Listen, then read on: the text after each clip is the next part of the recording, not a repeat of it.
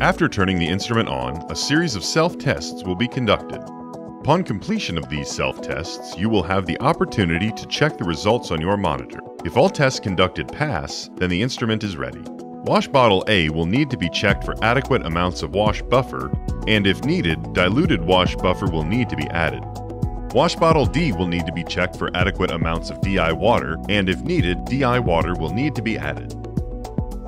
The tip waste container will need to be checked for waste and emptied after every run.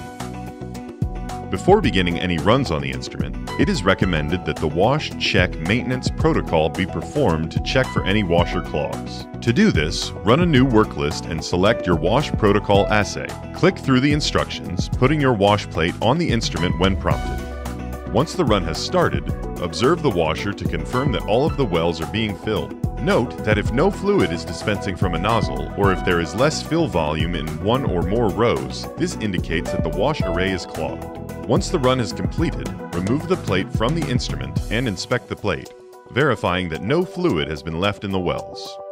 Upon completion of your instrumental runs, wipe the pipetter with 70% alcohol solution in order to wipe away any contaminant from the pipetting arm.